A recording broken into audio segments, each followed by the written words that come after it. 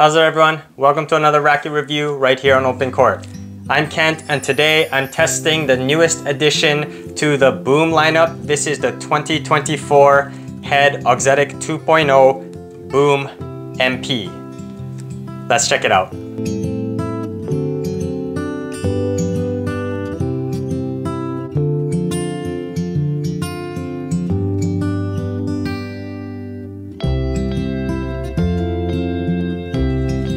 So before we get into this review, I want to give a quick shout out to On Point Sports, as I usually do. They let me demo this racket, and they have a huge selection of tennis and pickleball gear, strings, rackets, you name it. So if you guys are ever in Oahu, check out On Point Sports for all your tennis related needs. Okay, so the Boom MP. I was a huge fan of the previous edition's Boom Pro. In fact, I actually bought that racket and I've been using it here and there. It's one of my favorite rackets, up there with the Speed Pro. And to be honest, I didn't really think Head needed to introduce another racket to their already oversaturated lineup of rackets. They have way too many lines in my opinion, but I'm not going to complain about the Boom. I really like that addition, and I think it differentiates itself enough to warrant its existence. I reviewed the MP alongside the previous Boom. In fact, that was one of my very first videos on this channel. And today I have the MP, but I do want to review the Boom Pro for you guys because that is the one that I'm really looking forward to. So that's the one I'm going to dive more into detail about the technologies and stuff that 2024 has incorporated into this racket. But the only thing you guys really need to know for now is that this is the Auxetic 2.0. So the previous edition included Auxetic here in the yoke area, and now it has also expanded down here into the end of the handle for better consistent feedback and feel. The more interesting thing about this racket is the specs, so let's take a look at those. Here they are. It's a 100 square inch 16 by 19 pattern. It's a 295 gram unstrung weight, 10.4 ounces. That's actually the same static weight as the Head Liquid Metal Radical MP, which was the racket I used in high school, and I love that racket. But that was a 98 1820. This is a 100 16 19, so this is going to have a lot more power and a lot higher of a trajectory. This racket is, I don't typically use that kind of MP tweener frame 100 square inch 300 gram rackets like a pure drive, but I do love those types of rackets on serve and volley. And since I am a serve and volleyer, I am anticipating this racket is going to do good things for my game. But I typically like something like the Speed Pro that helps my ground stroke game, because that's the area that I'm not so confident in. But enough blabbing, I'm excited to get the MP out on the court. But before we do that, make sure to overhead smash that like and subscribe button if you guys like this content to keep the reviews coming. Let's get on the court and let's test out the Auxetic 2.0 Boom MP.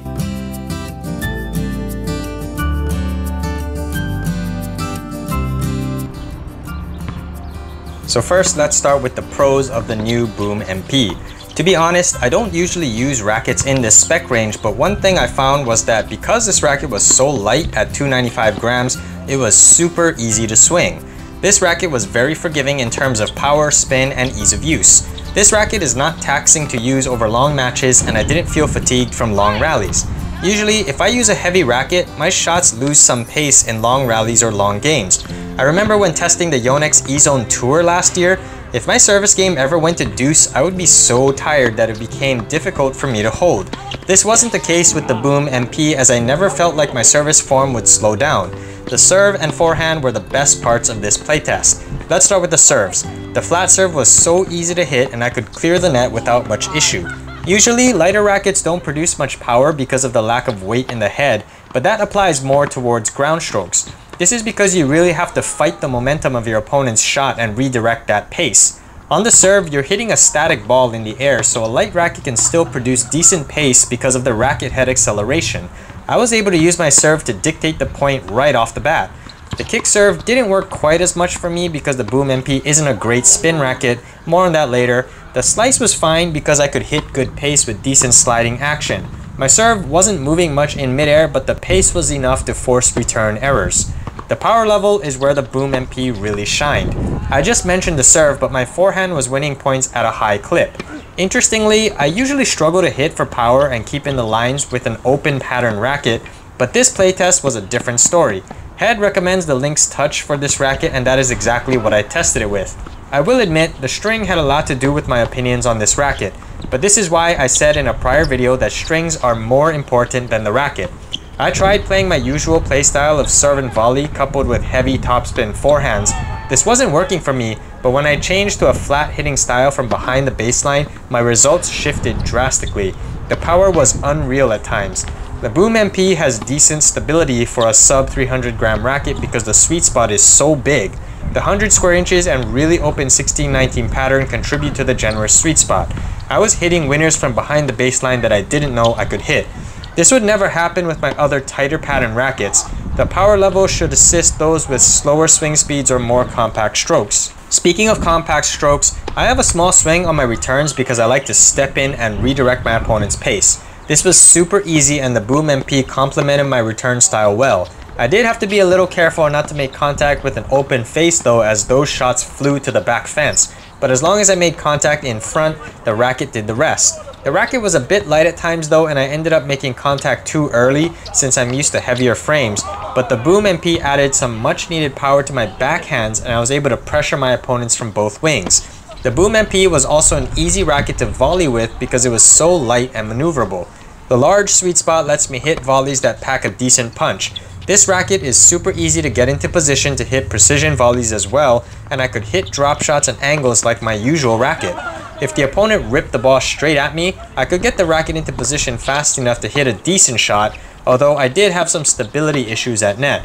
But poaching was also seamless because I could get the racket above my shoulders quickly to hit down on the ball. I struggled at poaching with the EZO 98 Tour I tested last year because I couldn't bring the racket high enough to hit down on high shots quickly. I had zero issues with the Boom MP in this department, so I was pleasantly surprised with the Boom MP as this racket isn't in my spec range, but I experienced some issues that I'd like to touch on now. So let's talk about some cons with the 2024 Boom MP. The biggest con for me is the weight. It is way too light for me. This racket is clearly meant for more intermediate level players or for those who have slower swings and want help with power. I overswung so many times with the Boom MP because I'm an aggressive player. This caused me to frame the ball much more often than my customized Boom Pro, for example. The lightweight also makes this racket a bit unstable. This isn't as big an issue as some other lighter rackets because the sweet spot is wide and the open string pattern provides decent pocketing even on off-center hits, but it does get pushed around a bit when returning big serves. Also, although the Boom MP is maneuverable at net, the lack of stability meant shots hit outside the sweet spot would usually result in me hitting sitters. The open pattern and lightweight also affected me on defense. Although the lightweight allowed me to get the racket into position for defensive shots easily, it just doesn't have the stability to hit effective defensive shots. I struggled to get reset shots, slices, lobs, and running ground strokes deep.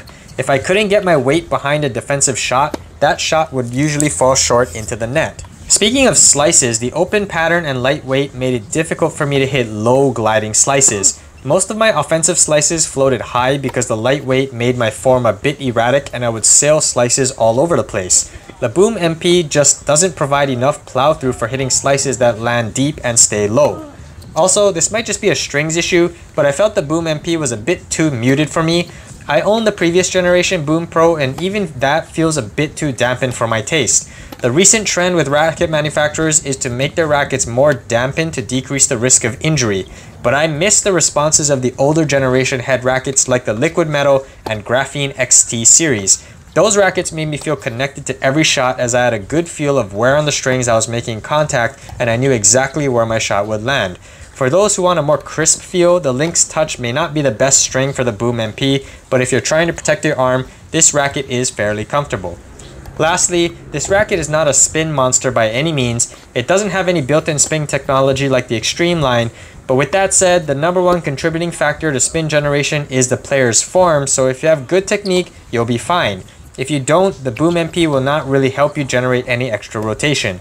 Case in point, my kick serves didn't really have much movement, which was a disappointment coming from such a light racket. So, who is the head Auxetic 2.0 Boom MP for? It's for players with slow to medium swing speeds who want some help with power and want something forgiving to play with. This racket is a little too light for my aggressive style. Also, the lack of spin potential does bother me a bit, but that can be fixed with a different string, so that's not a knock against the racket. I usually like 100 square inch rackets for my serve and volley game, but I actually found more success with hitting flat from behind the baseline, which is unusual. Again, this is most likely a result of the Lynx Touch string. I knew from the start that the MP version of the boom wasn't going to win me over just looking at the specs, but I am excited to try the Pro because I liked the previous version enough to actually buy it. So, what do you guys think of the boom line? What do you think the boom does that other rackets in the head lineup do not? Let me know in the comments, and as soon as I can get my hands on a demo of the Pro, I'll have a review for you guys. Thank you for watching this review of the 2024 Head Boom MP right here on OpenCourt. If you guys like this content, be sure to overhead smash that like and subscribe button, and I'll see you on an OpenCourt.